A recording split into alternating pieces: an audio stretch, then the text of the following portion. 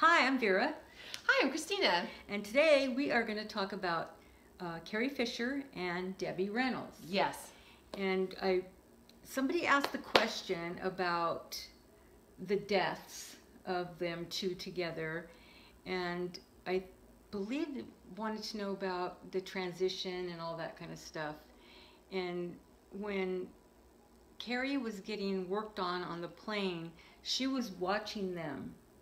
Because it's kind of interesting because it was like she was trying to make deals with God, like, just give me one more, because she was starting to get in the groove of life again. Oh. Not that she wasn't before, but I mean, into talking with her craft. Oh, I see. You know, she was starting to get back into the acting, and she started feeling better about herself and all that stuff. So it was kind of like, you know, I'm not sure I want to go. Right, kind of right, thing. right. And whenever she was at the hospital, when they finally got her off the plane to the hospital, she was watching everybody. Because a lot of people do that, right? Whenever people are watching them pass and all that good stuff. But whenever she did die, she stayed. I mean, she was going to be earthbound. Really? Yes. She was going to be earthbound, and Debbie Reynolds needed to help her. Oh my That's what it was like. I was going, oh my God, it's like, wow. yeah. So it's like she knew that Carrie still needed help. She still needed her help. help. She still needed her help, so she had to go and be with her to take her to the light. So did she want to stay because she didn't want to leave her mother? She didn't want to leave her mother. She didn't want to leave her daughter. She didn't want to leave her dog, her brother. You know, she was starting to get into herself.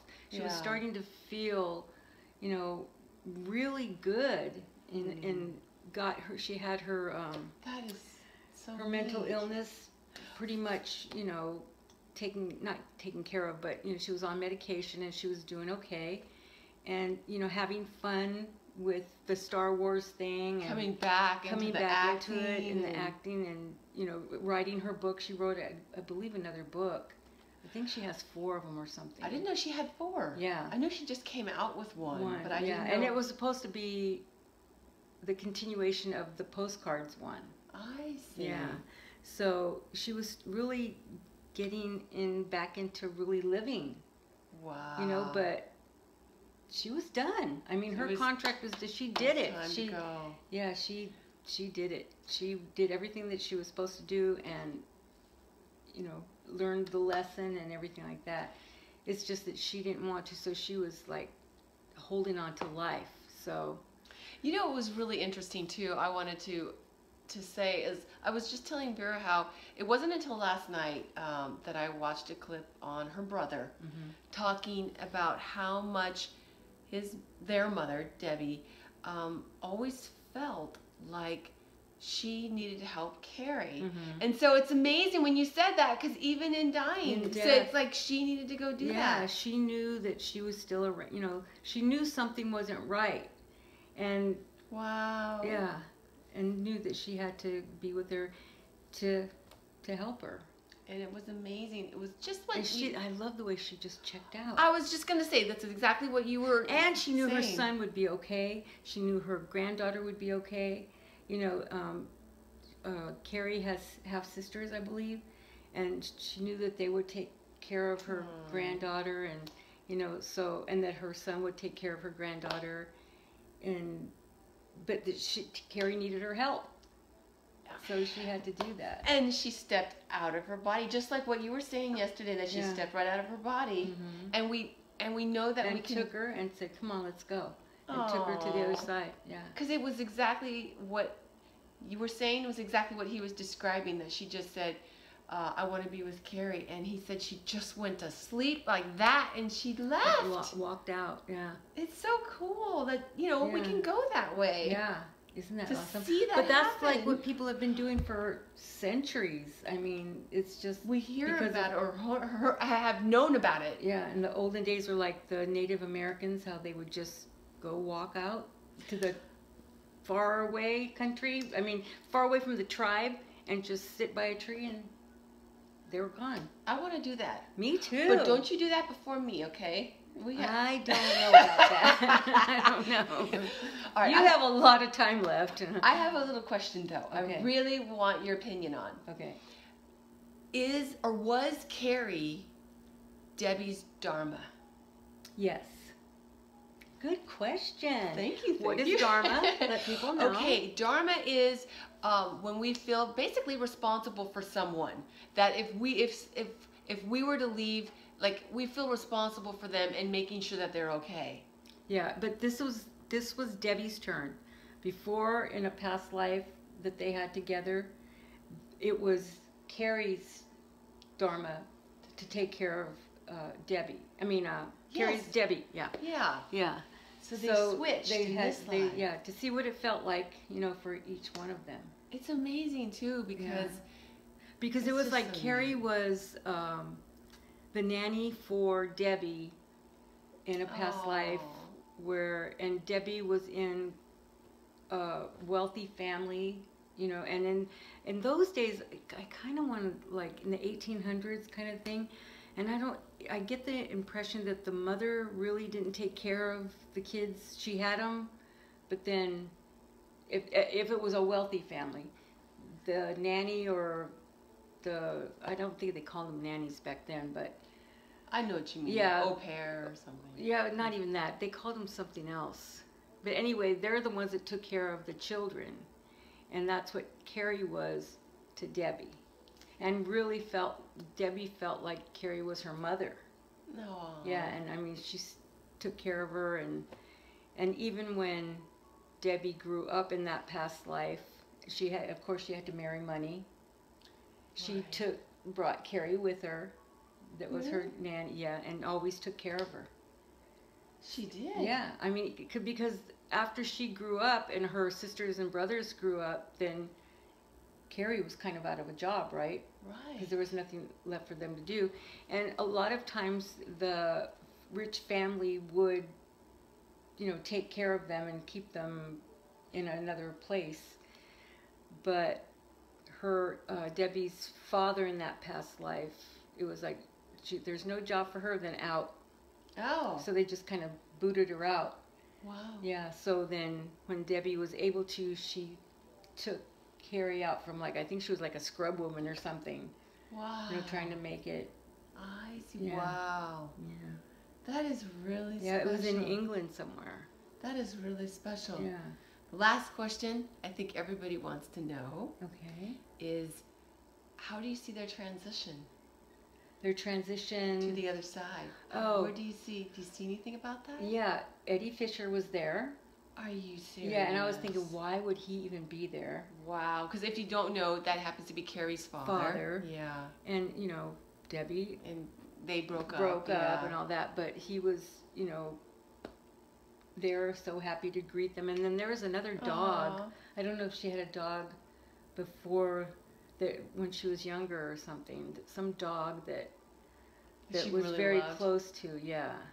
And in fact, was the dog of Debbie's in that 1800s life. Oh, that's really cool. Yeah. But yeah, they had a lot of people coming to, yeah, but the first one was Eddie and that dog. Oh, that's neat. Yeah. Well, thank you for telling us about that, because I was really wondering too. We had some comments about them. Oh, really? So yeah. we wanted to know. Cool. People wanted to know about that. Yeah, but she's. I was gonna say she's in heaven. She's whooping it up over there. That was a good one. Yeah. She's having a good time. Yeah, talking to everybody, you know, and talking to all the stars and. That's so neat, because that's what they were saying on the clip I watched, that she was the last of that time, of that era. So I bet she is with a lot of her pals. Pals, yeah. And even people that she didn't really hang out with, but friends on the other because side. she was like, she's super smart. And what a light. Yeah. She's so, you know. What a troubled light, but a light. Yeah.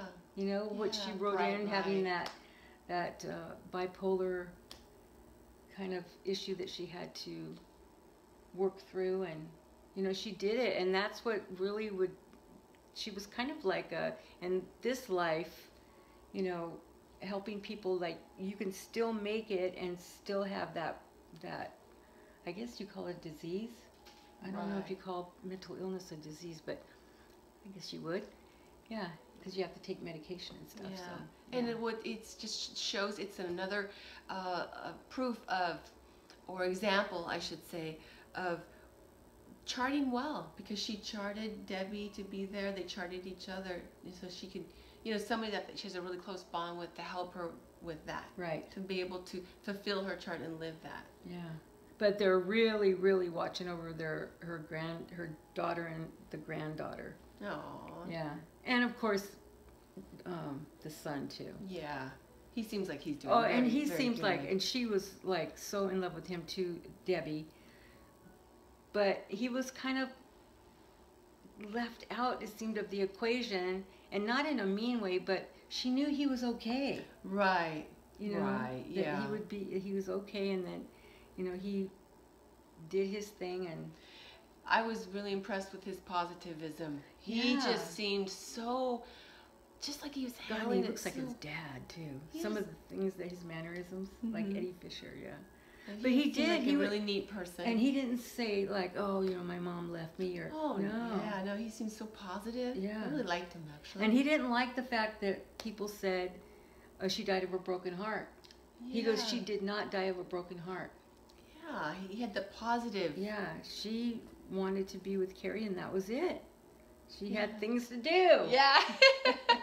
Well, that's neat. Yeah. So thank you for bringing that question up today, and thank you for asking about it, everyone that did, because it's nice to be able to pay tribute and talk about somebody that's special. Yeah. Well, everybody's special, but people know about them, and so it's nice to bring that up and kind of give them a little tribute. Yeah, because they had their issues too growing up. You know, when she was, when Carrie was going through her 20s and things. I don't know if they talked all that much, but you know, Debbie never gave up on her, so.